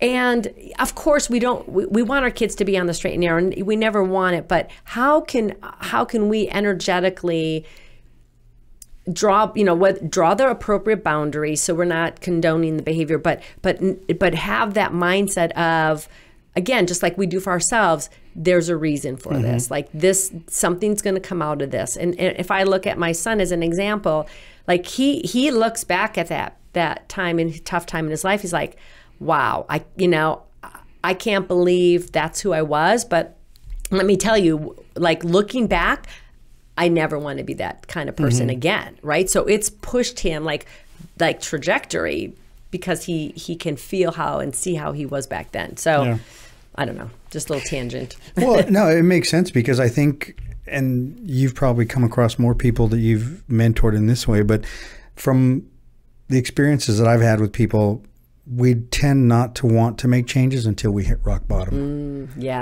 And if we could just realize, hey, you know what, I could stop here and go up, but I think as people, we just kind of look, and that's true with people with addiction, with people with any kind of the severe things. I'm not just talking about little mistakes, like, overrunning your credit card or something, but we tend to always think, oh, I can come out of it, until you get to that point where I have to do something about Yeah. this. And I think if you start to, like you had mentioned before, internally reflect and understand what type of person you are, and understand that, I'm an addictive type of personality, or, I tend to gravitate towards these type of people, or men and women in my life, and these people take me down this path. You become more aware, and you keep yourself from those rock bottom, those rock 100%. Bottom points. Yeah. Right. And part of that is being able to take that pause. And again, we get so into that busyness of life, just the go, go, go. Because I will tell you, there were many times I heard that little voice and I refused to stop and face it. Yeah. Like, again, the fear, we don't know what, we sense it's going to really change things, and we're not ready to, we just don't have the confidence to deal with the consequences. Again, whatever it is, whatever path somebody is taking, it's if they keep going, eventually they're going to get to that place of awareness where they're going to be able to stop themselves. So they might have to, fall a few times before they choose to not fall again. Yeah. And it doesn't even have to be rock bottom. But you're right, a lot of people do hit rock bottom for sure. Yeah, that self-awareness is really key. It's tough to. It's actually tough to teach. Self-awareness. I think I found more people that just, for whatever reason, they've paid attention to the things they've done in the past and they've made those adjustments. Yeah. Or there's the people that really don't understand. Right. They continue to make those mistakes over and over. Right. And you see it from the outside as a friend, or as a, but you can't. You don't want to tell them. No, you don't want to tell them. Yeah. They there's something I was going to say. Well, this is the other thought is, so I have a grandbaby. She's almost 4 now, and I'm teaching her stuff, right? So back in the day, it was like, don't cry. How I was raised, like, don't cry. You just listen to this. And now it's like, okay, use your words. And I don't know that I even use that with my kids. Like, how are you feeling? So I helped her name something one day. It's maybe she was even early 3s, and she was like starting to throw a little bit of a fit. And I said, are you frustrated? And she looked at me and she's like, yes, I'm frustrated. I'm like, good, thank you for, So like the more we can help the kids, again, I was judged for having my emotions. We were taught, sad, unhappy emotions were wrong. Even my daughter, I know we had conversations about this as an adult, and she said, yeah, I just don't like my emotions. I go, well, there's nothing wrong with them, but we were chastised. We were put down. We were meant to feel shameful for feeling a certain way. So again, this is all part of the evolution that we're in. The more we become aware as adults, and we can help our children and then the grandchildren, and pretty soon, everybody has this different level of awareness, right? Yeah. So it takes time, and even my dad's got some awareness too. I mean, he just turned 89, so the more that we can, again, pause and face it without judgment, then even some of those other things won't even happen, right? So why is the person addicted to spending money? Because there was some pattern they learned, or there's something that mom or dad didn't teach them. So now they're stuffing emotions. They're stuffing what they really truly need, and they're trying to medicate by spending money. Yeah. Well, I was going to say that when you mentioned that earlier, we talked about the things that were pre-programmed. Yes. When you talk about asking someone, what do you want or what makes you happy? A lot of times I'm willing to bet that those are tangible things, or they are actually items, house, material. Boat, material. That's the word I was looking for. Yeah. They're tied to their happiness. Right. If I only had this house, if I was only able to live here instead of here, if I was only able to, like you mentioned, work this job, that job. And it's just, it's weird how that became kind of a Band-Aid for things. Absolutely. Again, I think it goes back to the cultural conditioning. So the more we have these kinds of conversations, and none of that material stuff is bad, right? It's fun. It's like, I have, when I moved, I sold all my old stuff because it didn't even fit with the style of where I was moving to. And so I actually had an interior decorator help me do stuff. And my house is this beautiful, really peaceful place. And beauty is beautiful, right? So having things, a car that we feel safe in, and we like to look at, or feels whatever, like, there's nothing wrong with having those material things. I think it's where we think it's the end all, right? So that's the gap that a lot of people have. And you're right, probably you ask somebody what makes you happy, and that's going to be their first reaction because we weren't taught to listen to what your heart. I remember when I was in corporate and I found this book and it said, do what you love and the money will follow. And at the time I was married, and I went and showed it to my then husband, and he laughed at me. He's like, do what you love. That's just BS, whatever, And I'm like, no, like I feel this. Like I was already starting to feel that even though my corporate job was steady and stable and all that stuff, like it just wasn't me. It wasn't, kind of what you were starting to feel with the coaching stuff. Like there was something else for me to experience. So, and I was open to it, but that just the sound of that, do what you love. Like really, I could do what I love and I still have a good income. And, again, that's now what we're seeing with these kids that, that are living these lives, which, seems pretty surreal for some of them to. Yeah. Well, I mean, and it's good for them because it's creativity. It's, for so long you go back to, a few generations ago, if you were artistic or you had creativity as your bend, you couldn't make money at it. You hear the term starving artist. Yes. Now you can sell art on TV or on YouTube and on Instagram, and you can sell digital art, and you can do things online and make animation and, any of that creativity. There's so many ways now to make that your life's work or to make that your living. Right. Where before you were, again, if you weren't in an art gallery or you weren't a writer and you wrote 50 books and you had to go through, and which I'm going to touch on next. Yes, that's perfect. where I'm leading you. Perfect. Because when we were talking about it before, I'm going to willing to guess that you probably really thought that writing a book 10 years ago was impossible. Yeah. 10 years ago. It might have been a glimmer in my eye 10 years ago. But maybe the mountain to climb to get that book was a little higher. Well, so here's something about me. And again, everybody's different. Like I'll have these ideas and I'll know there's certain things I know I'm going to do that at some point in my life. I just don't know when. Okay. And so writing a book was one of those things. When I don't know, some point in my coaching career, it definitely was within the last 10 years. I just had a sense, or I don't know if it was a sense or a desire or what, but I'm like, there's something, I want to write a book someday. I don't know what it'll be about or when I'll do it. And so, but that seed was always there. So I think, again, if we start to pause, we can connect with those old seeds that we planted maybe years ago type of thing. So that was definitely a seed that was there. And I didn't know when it was going to happen. So as a coach, and I was rebranding, and I was going to write what people call your signature program. So this is that core offering you have that you bring people in, they go through multiple weeks program, and that's kind of the main meat of your business. So I started to work on that, and I actually hired somebody who had this really cool system to help you do it very efficiently, blah, blah, blah. And I started to work with her. I'm like, no, I don't think I want to write my core program. I think I want to write my book, because she also did the book. And it was just, again, one of those things that it just kind of came to me like, this might be the time. So that's when I wrote the book.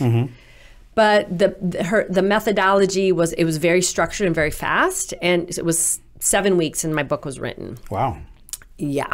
And then I'm like, I can't publish this. I'm not ready to publish this like that. Then it's one thing to write the book, but there's a whole nother job of getting it ready to be, getting it edited and formatted. And then are you going to self-publish? Are you going to go with a publisher? All these things. So I put the book down. I'm like, yeah, it's there. I'll come back to it. But, and again, that's just me. Some people might have just pushed through and got it out there. Somebody would have, I didn't, energetically, I'm more of a short spurt kind of person. So it sat for a year.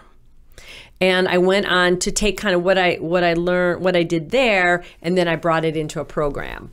And so I went back to the coaching piece, but it was always there. And then all of a sudden it would just bubble up. I'm like, okay, enough. You need to bring, I don't know if it's because it was such a vulnerable thing for me, because the book is based on, so it's called Radiant Achievement, and it's me teaching a new approach to achievement. And again, this was my story of how it was that structured achievement. You create a project plan, you write your action steps, and you go. And you just check them off, whatever obstacle, you just figure a way to work around it. And it was just that push till you're done type of thing. And that's great for certain projects, home improvement, things that are kind of repetitive.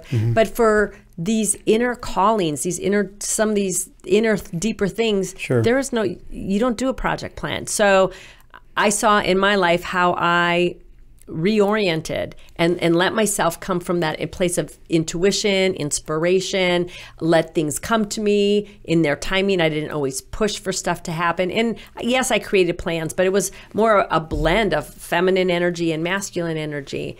And so that's what the book is about. And so that is truly how I intentionally live my life, with this blended energy of inspiration, the inner guidance, and then with the outer action. So I teach it, I share my stories in the book, but when I picked it back up that second time, I cried when I read the book, and I'm like, this is kindergarten material. Like, it sounds so lame. Oh my gosh. Like a year later, so I'd evolved even more, and I'm like, I was ready to scrap the whole project. And I was working with a coach at a time, and she said, okay, it's a great foundation. You just need to add some more to it. So I took chapter by chapter, I went back in and I just added okay, how can I add more stories or give more details or add more, at the end of every chapter is here's some things you can do, some practices, activities that I did to help me really embody this. I call them powers. So owning your self-worth. We think I'm confident and I love myself, but if you start peeling back the layers, so many people are coming from a place of low self-esteem, not real, I'm not enough, I'm not good enough, I'm not lovable, whatever. So it dives deep into here's things to really kind of get clear on that. So I went through and I had it, I added more to it, and then I had a friend of mine who's a writer, she did some editing, and boy, whoo, that was hard to digest. That was a whole nother thing. So, you're kind of in, and then you get the result, and then you're like, I'm out. I can't, I can't handle all this right now. And again, I just honored, I was going to take it with its own timing, and I would give myself what I needed. And if I needed an emotional break, a mental break, I would walk away. And then I started to say, okay, how can I set myself up for success? So one of the ways was I blocked my time and I left my house to write. And I went to a coffee shop and I would sit there for a 3-hour block of time, and I scheduled it out. And that consistency outside of my home, but again, being in wonder of, okay, how can I keep myself in the most positive energy to keep moving forward? I listened to piano music. I really had my little Zen thing going on, and it wasn't just about toughing it out, right? We don't have to do that. So I got through all those edits, and then I put it down one more time. Because there's also a cycle to publishing books, right? You don't want to do it in the summertime and things like that. So I picked it back up, dusted it off. I had to the last holdup was I needed to revamp the beginning of the book. It was too long. It didn't feel right. It just, energetically it was off. So I connected with one more person. Again, what do I need to do? Curiosity and wonder to get this thing moving forward again. And connected with a gal who's an editor, a different type of editor, and she helped me polish it off. Then I was ready to go. So in fact, I had already purchased this self-publishing package from a publisher, and it sat there for 9 months. They were ready for me to submit my manuscript. I'm like, yeah, I have one more thing to do, and that was the beginning. So now it's in process. But again, some people I don't want anyone to judge me for how long it took or how many times I put it down. That was my journey. And I learned a lot of things about myself along the way. And I was able to not just do the book, but I was able to evolve. And that's the thing with every one of these goals that we say yes to is who do we become as a part of that journey? So you step out courageously, you write a book, you do a podcast, you do some new project. It's about who you get to become, right? And as well as the product. So right around May 19th, I will be publishing this book. And I am excited for it to finally, energetically, because we carry that with us, right? So I think I'll lose 5 pounds when I have that book published. Well, but I think that's probably the best way to go about it, because like we had talked about, if you look 30 years ago, if I want to write a book, there's a timeline, there's pressure to it. Yeah. And I lose the joy of the journey because I have to write this book because I committed to an editor, so there's that timeline and I have to submit it whether I feel 100% good about it or not. For you, all of these things that you're doing, I've started to gather that it has really nothing to do with the actual journey, with the thing itself, the podcast, the mentoring. It's how you become a different person by doing all of these things. And those are all just stopping points because they're going to lead you to something else. 100%, Ernie. So 100%. So the book for you, I'm thinking you're probably going to write a second one. Yeah. And it's going to be about something totally different than the first one, because your first one was getting things out and into the book and on paper, part of the different ways that you respond to things, verbal, visual, things like that. So now you're going to have a different journey through writing this book and putting this book out as just who you are at this point. Yeah. And in 5 years, you're going to be a different person and you'll have things to go back and write about in there.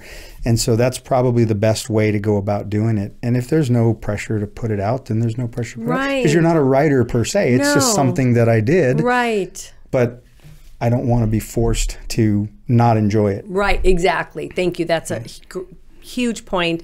And then every time when I stopped and it was sitting there and I had my accountability group, my mastermind, and they'd say, or a coach, so I kind of flop between the two. So where are you at on that book? I'm like, yeah, I'm not quite ready, or whatever. They would periodically check in with me, and I knew I had this safe space when I was ready to take that next step, because it wasn't about finishing the book. It was about me, and there's some resistance, some story, something I wasn't owning that I needed to let go of, right? Or step into, right? Like step into, you are a good writer, and just own that about yourself, because you start, was I comparing myself to other people and all of that. So again, just owning that I was willing to peel back those layers very slowly, but I knew I was going to peel back the layers. Like one big thing I've changed in my life, I was so afraid to peel back the layers or peek behind the curtain to see what was really there. And now, like bring it on. Like I will go, to the bottom of the ocean to figure it out. I'm going to honor the timing and take care of myself along the way. So the content for the book, how long do you think you put time into it? And I'm just trying to, from my end, I'm thinking, okay, I've thought about it before. And when I had Yesenia in here, that she wrote the children's book, and she was telling me about the self-publishing she did. And then I said, I don't want to write a book. Oh, yeah. It's like you think about it, you write it down, you hand it, someone puts a pad on it, and then it's out. It doesn't work that way. No. They go through it. And so when I asked her about it, I said, how hard was it? Because now she's at the point where she's, I guess, in essence, promoting the book. Yes. And the goal wasn't monetary, but she said, I had expenses that I had to put into it. So for me, I look at it like, okay, well, at this point, I probably have enough content to write a book, but do I want to go through all the process to get it out? Right. Maybe there's another way to do it. Maybe now with Facebook and Instagram and things like that, you can do it in different blurbs, or, you can talk to people about different subjects that would be in your book, and you don't necessarily have to put pen to paper. There's so many ways, and I will say, it's kind of like, it reminds me when I was pregnant with my daughter, and someone gave me a pregnancy book, and I was 3 months pregnant, and I started looking at what happens at month 8 and 9, and I closed the book. I'm like, I can't look at that yet. I'm not there, right? So again, this is one way we shut ourselves down. Connect with the calling. Connect. If you're feeling the stirring to write the book, that's the only thing right now you need to focus on is, how might I set myself up to put down on paper in an organized fashion all these ideas and thoughts and wisdom that I have.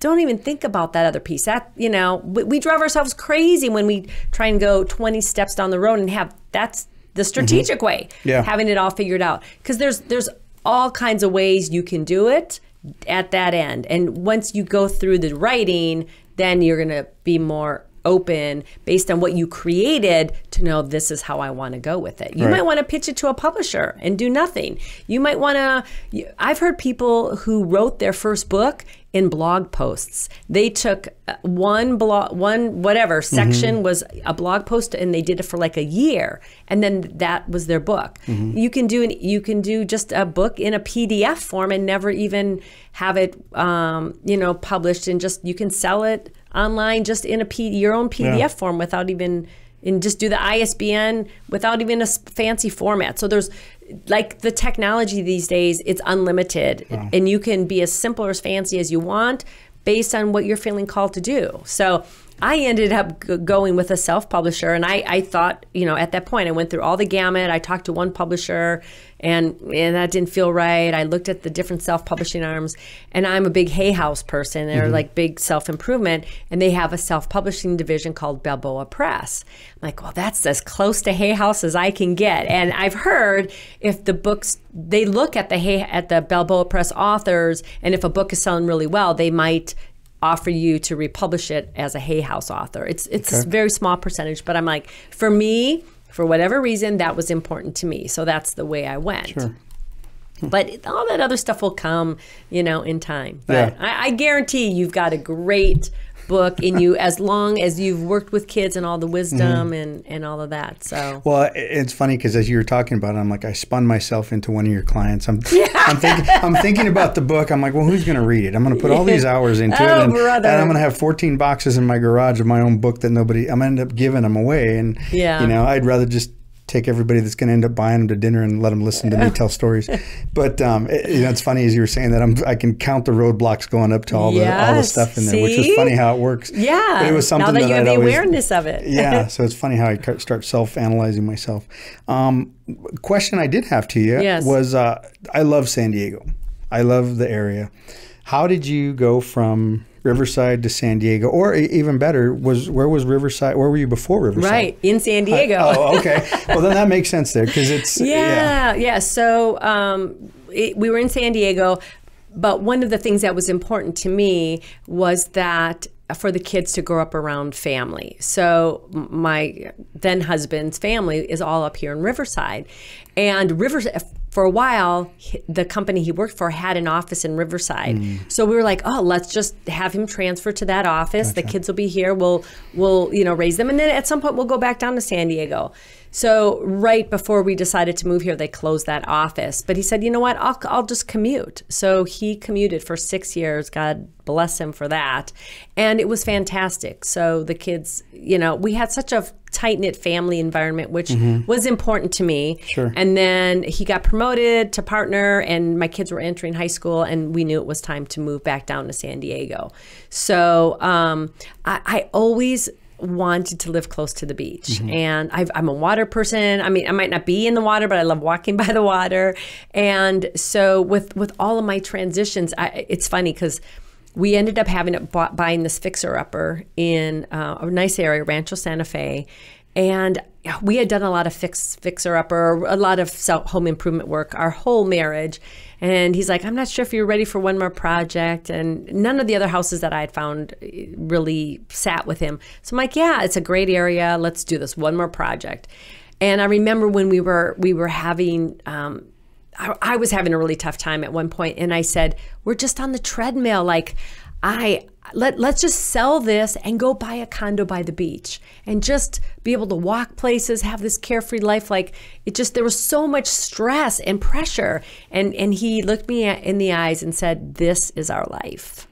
And I just, like, my heart just sank. Like I felt like stuck, right? And obviously I could have chose to do something, and I didn't.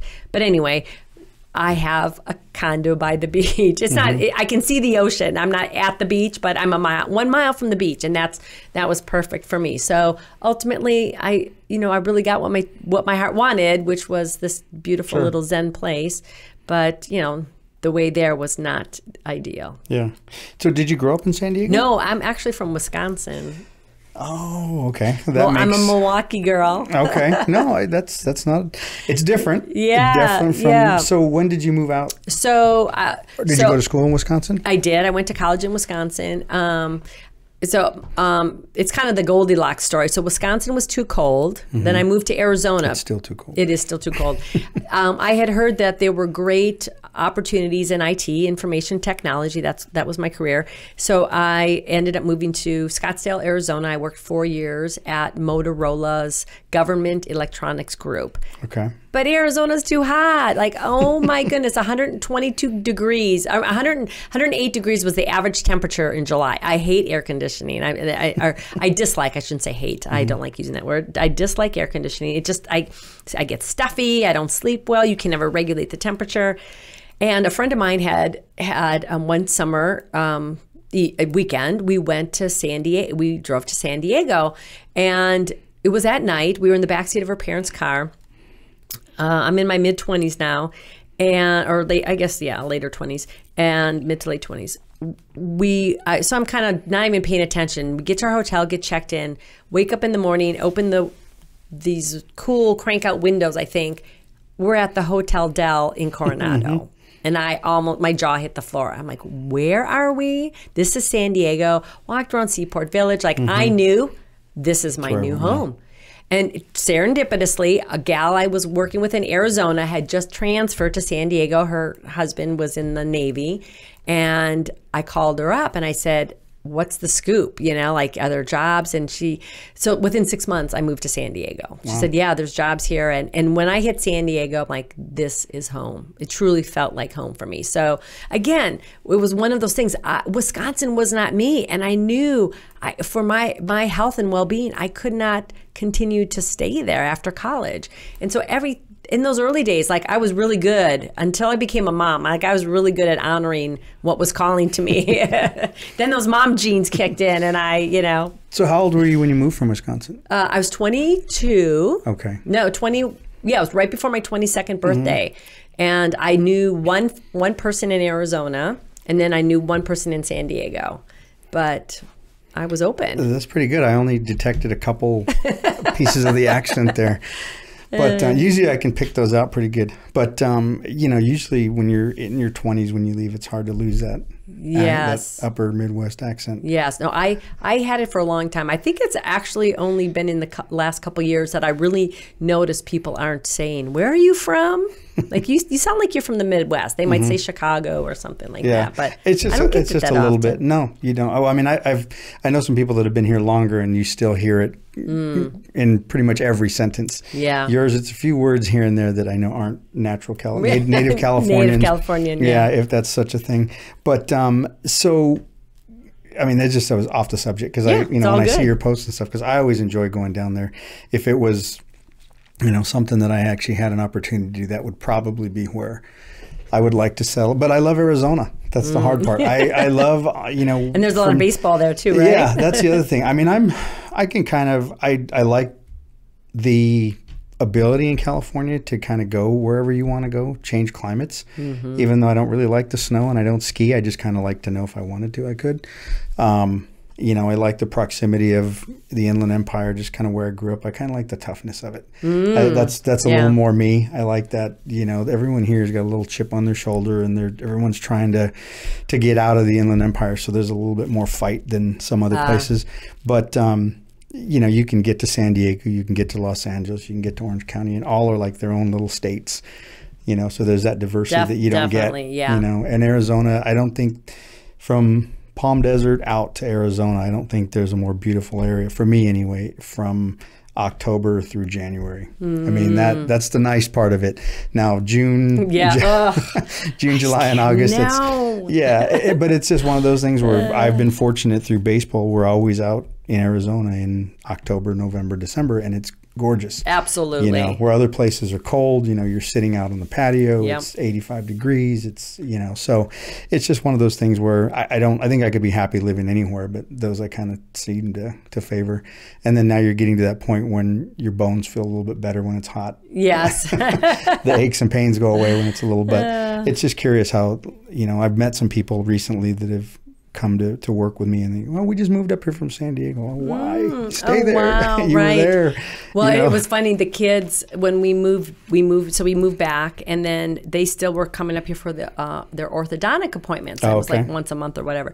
I remember one summer, smoggy summer day, hotter than you know what, and the kids get here and they're like, Mom, why did we ever live here? And then now they've been in San Diego, and my son's surfing now and whatever.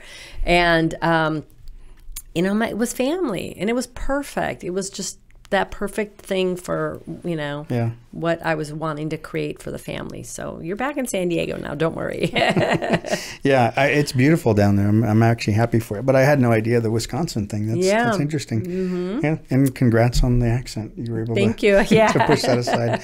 But so now the next thing, we are going to start a podcast. Yes. So if you, I don't know how much you want to let go or talk about, and you did say that someone had given you an idea for an avenue of a podcast. So I'll share it a little bit. Yeah. So I've actually recorded 6 or 7 episodes. And it actually was sparked when I started writing my book, because one section in the book I talk about radiant leaders.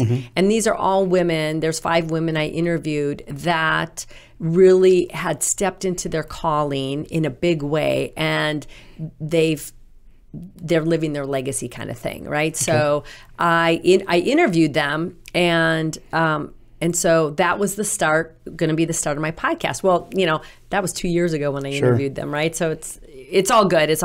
But that was the initial thought when that seed was planted. Again, it sat on the shelf, and then I have been part of, I have an app, which in the app, I want to be able to have my content all in one place.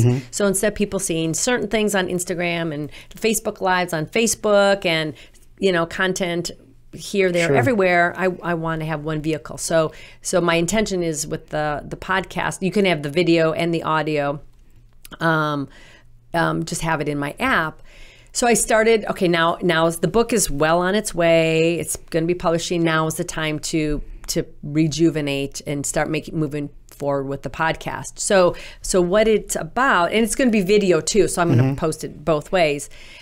So I want to showcase for women, and I will interview men too, actually, like what calling are they following? How did they come to hear and say yes to that calling? What obstacles have they had to overcome? Who are they becoming, right? How have they changed? How has their life changed as a result of saying yes? And, you know, what wisdom could they pass on to somebody who's maybe not said yes? I love doing these interviews. It's so much fun. And so what the little twist, though, that might happen is I tend to be very perky, positive, like, which is great. And at the same time, I think there's a lot of power in something you said earlier, in vulnerability. So yes, I do so love my life. And at the same time, it doesn't mean I don't have challenges, right? It doesn't mean that I didn't come through a lot of challenges. So let's peel back, move that curtain and talk about what, you know, who were you before? Like, let's talk that before and after. And, you know, so for me, you know, yeah, I love my life now, but the truth is I was miserable, and I felt like a shell of a woman for so many years because I wasn't loving myself, and I was projecting that on my kids and my then husband, right? So we can look at, you know, like that hero's journey, and here's where you are now, but let's talk about when you were stuck in this cycle of self-denial, of self, lack of self-respect or whatever. So it's to bring in a deeper layer of talking about the not so pretty things, because part of what I think we need to give more energy to is that it's okay. It's what you talked about earlier. It's okay to face whatever it is that you're facing. It doesn't mean you're not a worthy person, or that you can't have a beautiful, productive, successful, abundant life. So when we start to make it safe and okay, and we see people sharing, whatever that deep, to the degree they want to go there, sharing that deep side that is vulnerable, I think that's the piece that can be even better than just the cheery side, which is the way I tend to go. Yeah. Well, from a church or a religious standpoint, they call those testimonies. The people that have overcome. And just like in business, they talk about that old poster with the iceberg. Everyone just sees the top and all the success. But you have all these people that you bring on, and if you came in after all of the heartache, you only see the success, and you think they had this red carpet life and things just happened for them, and you don't realize all the adversity. And so I think that's actually, I think a lot of people not necessarily enjoy that, but that's where they gain the most knowledge. I agree. And not that we feel good about it, but as a person or people, when we're in adversity, we feel a little bit better knowing that other people have come through it like us. Because when you get into hard times, you always feel like it's only happening to me, or I'm the only one that's suffering, or I'm the only one that's going through this. And I'm never going to get out of this. This is just my fate. This is just, so you can hear somebody whose story was, and I can't tell you how many times I've heard somebody's story that was 10 times worse, whatever, than mine. I'm like, oh my gosh, totally. I'm just like gonna zip my lip. I have nothing to even complain about or cry about or whatever. It's like, I get it, So definitely.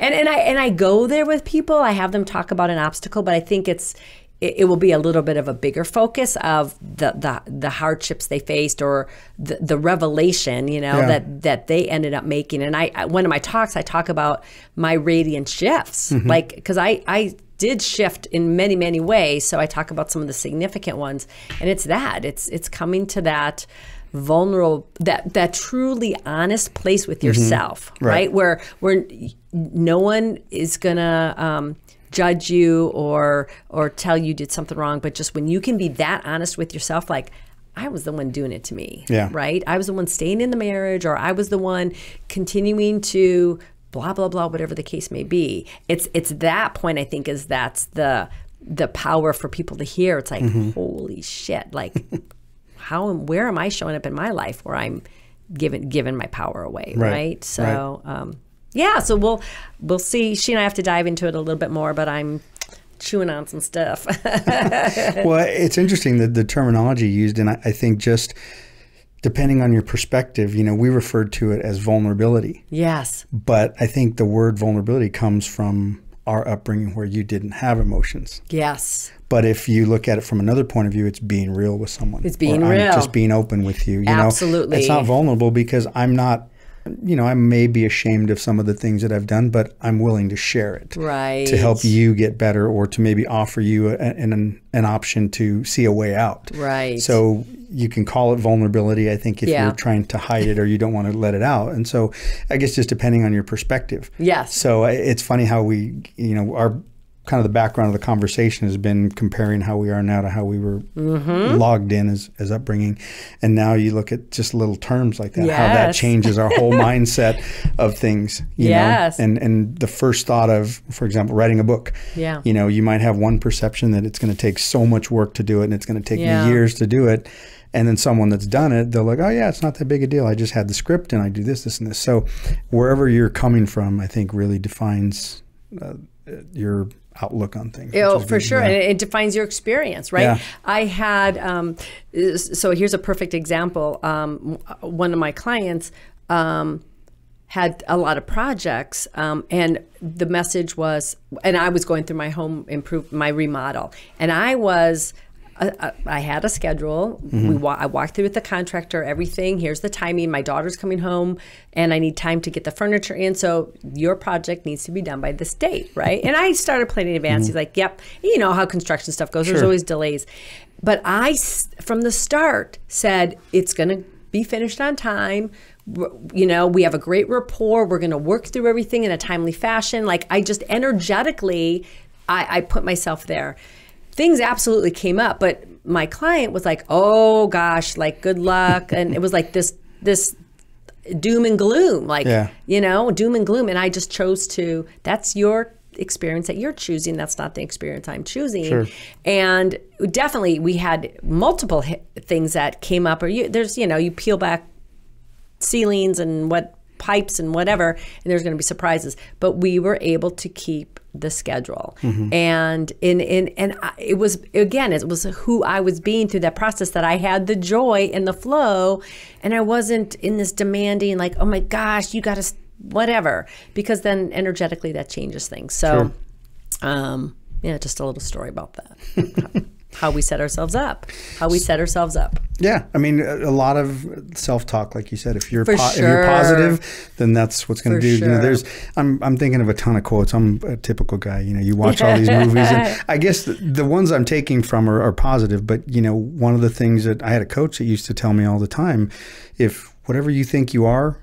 Yes. You know, if you say you can, you can. If you say you can't, you can't. There's a book about that. And I'd hear them tell people, you know, a kid would come up, well, I just can't hit the curveball or whatever. And you go, you're right. And the guy would look at him like, well, that's not what you're supposed to tell me. I'm like, well, as long as you keep saying you're not going to hit it, you're not. And I can't change that. Right. You know, I can change it when you tell me that you're ready to work on it, or I think I can do it, or I'm looking for options. You know, if I'm open, then I can help you. But if you've already closed it off to, I can't do it, then we have nothing to talk about. Totally. And you just, all these little things from baseball or athletics, you start looking at it as rah-rah at one point. Yeah. And now you look back and go, well, yeah, that made sense. Right. You know? Well, and I think too, because I've had this conversation with one of my clients, when we have such deep-seated beliefs, you can't go from A to Z. Right. And because it's just not, your whole psyche is just going to discount it, right? It's not even going to come in. Right. So what would be the next thing that would be a true statement that, you know,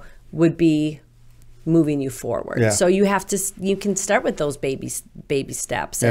And so, yeah, a lot of people discount affirmations because, oh, that's just BS, like, it, you know. So part of what I teach, number one, is frame it so it's a stretch, but it's not that far off that you're going to totally discount it. And then a lot of the other thing, and this was pivotal for me as a person in my healing journey, is when I said my affirmations, I felt the feeling that was associated with that. So whether it's love or joy or peace or bliss or happiness, and how, again, I saw front and center how disconnected I had become from fully feeling joy in my body, fully feeling love in my body. So I was doing for a lot of long stretch of time, and in fact I had a product that came out of that, was I would look in the mirror and I would tell myself I love you, and I would say something positive that I love and appreciate about myself, and then I would read these affirmations and I would feel that positivity. It was very awkward, very strange. Just looking in the mirror at first was strange. But I would close my eyes, and then, you know, just if we could like think of a grandchild or a child or somebody we loved, we can immediately put ourselves into a feeling state of love. Sure. So if you even have to think of somebody else, one of my friends thinks of her horse that she used to have, to start triggering her to feel that love. That, again, it's an energy, so we can build that within ourselves. The affirmation's going to stick. It's going to start to fire and wire things together for us. Yeah. So that's interesting. You know what I'm actually thinking, and I was telling you earlier that, and you had asked me why, but the division of the baseball and the softball part of it, because I think it is important for, and again, this was something I talked about with all of the coaches, how trying to relay to the students or the players that come through, and they realize it once they get to be involved with these guys on a daily basis at the coaching level, or at like the private schools, Azusa Pacific, or, you know, where you're more of a faith-based background, and they see it more as a mentorship. and more of a family background. Not that the other ones aren't, because all the coaches have the same heart for the boys and trying to mentor them to be men, teach them how to do more than just that and do the right thing, because they're essentially living with them for 4 years. Yeah. And you become a second father to a lot of them, or third father, whatever the situation is. So I think something like what you do would be beneficial to a lot of girls, just because I think now, from being at the middle school level and looking at what goes on with some of these girls, you know, and I've talked to women teachers and our counselors and things, and they've done a great job where they've started, well, prior to COVID, they started I think it was once a month, they would have a Saturday for any of the girls on campus that wanted to come, and they would have like an open forum. And I had told them, I go, that's a great idea, because you're all college educated women, you're all in successful positions, you're all in positions of power, so to speak, where you can have influence and things like that. And I tried to get some of the men now that we have to do that. I said, because part of what I see is, and it's having a daughter and a wife and a sister, and you know, I see the way that some of these 13, 14-year-old boys talk to the girls, and the way the girls respond to it, or the way that they don't respond to it. And I think it's something that just, there's a disconnect in the culture now. And then again, I'm only on one campus, so it's probably going to vary from, but I think just in general that I think the younger girls, and you know this too from social media and from advertising, it's been this way for years.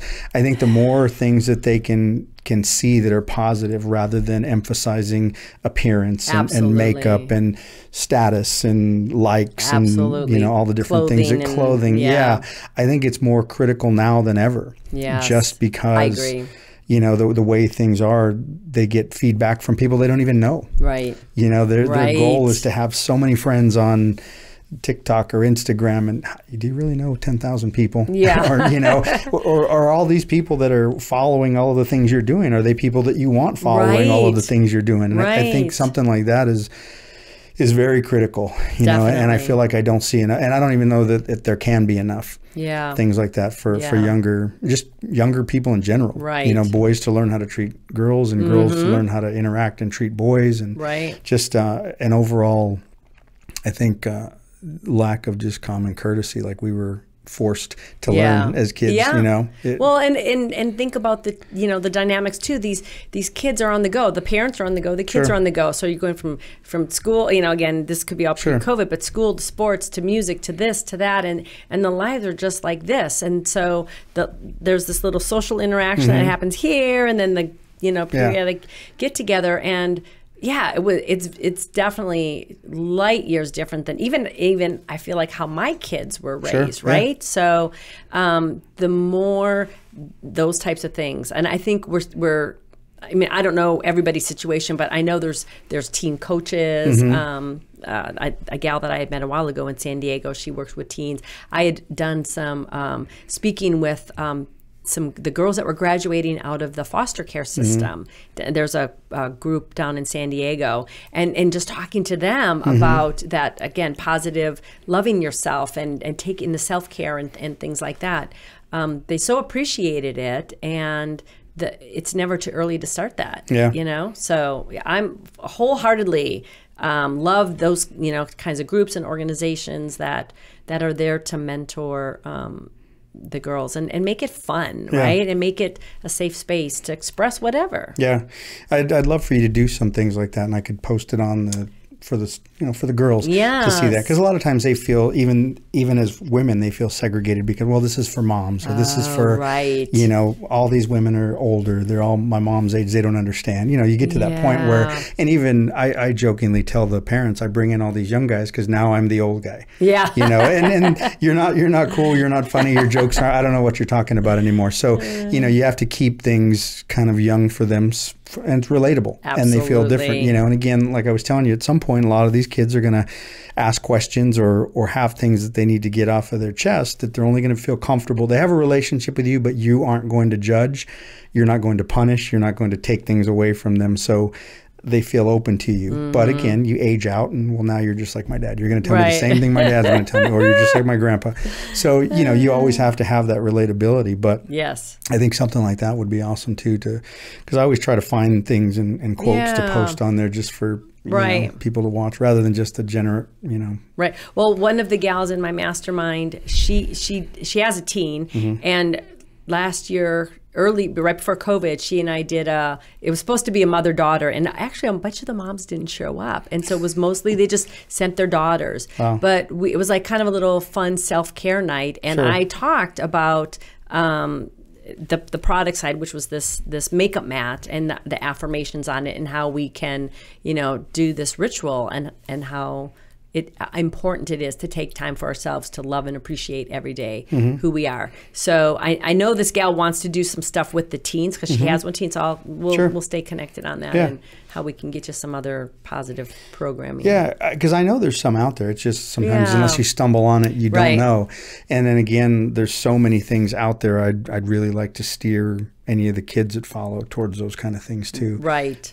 But it's just something I think from the school side I've seen lately that's sorely needed. And I'm curious now as we start to go back how that dynamic has changed, how appreciative the kids are going to be to go back in school. Right. Or how long they're going to remain appreciative and then just go back to the old, the kids that were getting in trouble and things. So it's definitely different for them. And I'm hoping maybe they had some time to hopefully self-reflect and not be stuck on playing video games all day long too, whatever, you know. So that's one of the things I'm hoping will change in the next, I think, month. We actually go back right after, Monday. Okay. I start back full every day. They were giving us not time off, but we'd get to work from home every other day.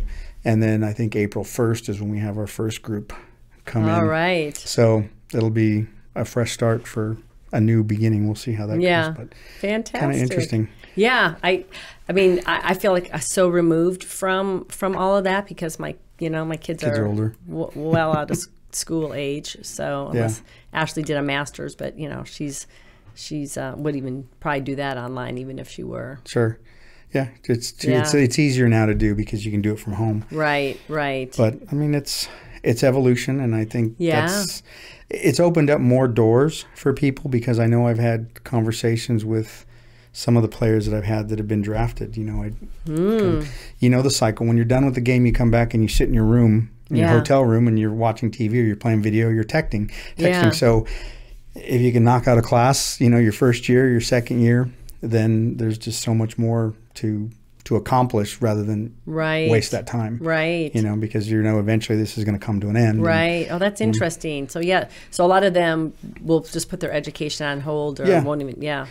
Oftentimes when they get drafted out of high school, there's some type of money for education to kind of leverage against the option of going to school. Well, you still can, but trying to explain to them, let's say you play 5 years and you out of baseball at 25, it's different sitting in a college classroom with a bunch of 19-year-olds and you're 25. Yes, you totally. you might think you're still young and cool, but at 25 you're an old guy and it's not as comfortable. So, if you can knock some of that out while you're doing nothing, it makes it that much easier. Right, but, make that time productive for exactly. sure. Which, solid advice, Ernie. Which I don't know how many of them did it, but you know what? All of the ones that we've had, they've thankfully gone through and they've used that money for education. That's great. So it's not money wasted. And I think a lot of times the organizations, in essence, it's fictional money because if you don't use it, they don't lose it. We just have it sitting there for you. And if you choose not to go to school and you go 30 years and never use it, then we never had to write that check. Wow. So they're giving it to you, so you might as well use it for something. Right. Yeah. But it's like I said, it's interesting the way things have evolved. So I guess lastly, how do they find you? Yes. How can we sign up for your classes and your app? Yes. So we'll start with the website. I'm actually launching a brand new website, but it'll still be the same URL. Okay. It's Christine Howard is a very popular name. So I in my rebrand, it's ChristineMarieHoward.com. And Instagram and Facebook are also Christine Marie Howard, except Instagram has an underscore after it. But you should still be able to find me if you just do Christine Marie Howard. Okay. And I am offering a, if you go to Instagram or Facebook, or when my new app, or when my new website is launched, you can get a free chapter from my book. So I'm doing like a promo right now for my book. And the website will have what programs I'm offering, classes, my app, information about how to download the app is on there. It's called the Radiant Achiever. I have articles, journal lessons you can do if you want to do some reflection, a lot of videos, audio. What else do I have? An e-course is on there. I have some tips and galleries. So there's a whole bunch of stuff. You can search by topic and see, what are you looking for? What kind of motivation or support do you need? You can just bring down the menu and search by topic. So Radiant Achiever, and you'll see that on my website.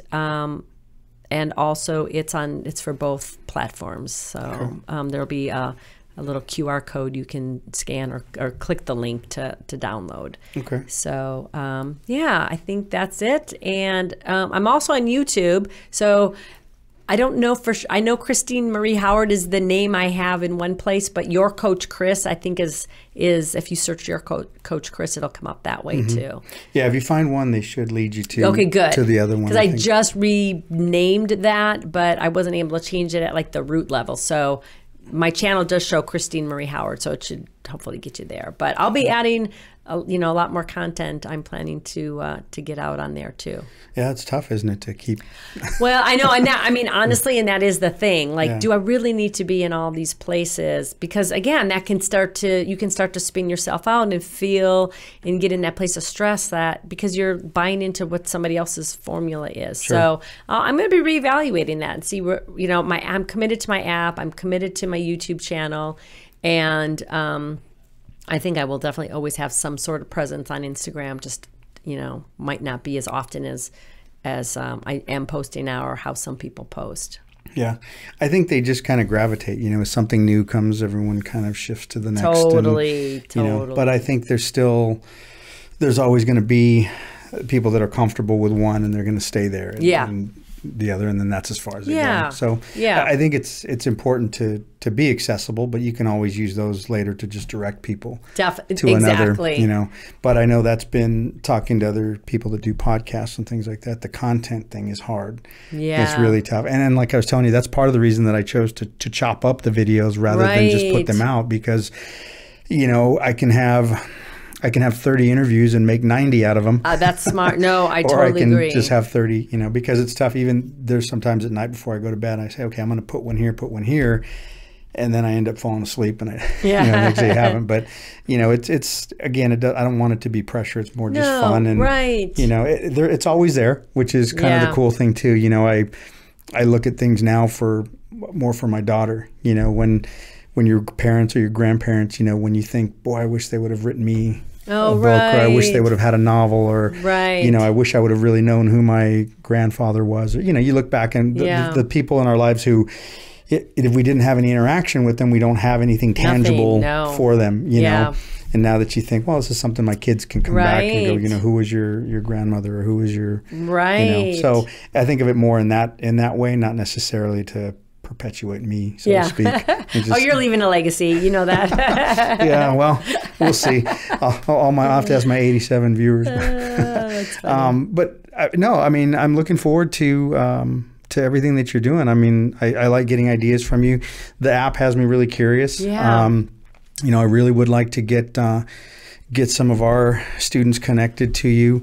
Perfect. And just, because there's information out there, and like you'd mentioned, the kids are a little bit more savvy now at a younger age. So I think they'll get some of this thing. And I think that, social media for a lot of kids can be both positive and negative. Mm-hmm. And so the more positive things I can find for them to look and follow, and even if they only pick up one or two things, I have a couple of former players that are doing great things with investments and real estate and things like that. And so, I want them to see, hey, here's a guy that thought baseball was going to be his career path, and now he's worth, millions because he went another way. He took his off time and was very productive with it, and, did things. So, and he's a very smart guy, and he just kind of came from the same background. He kind of saw ahead that baseball was not going to be his life work. There was another way to go about it. So he's a great a great motivator for me and for the kids that I send him to watch or send to watch his videos. So that's awesome. Yeah, anything I can find to help them out, I think is going to be productive.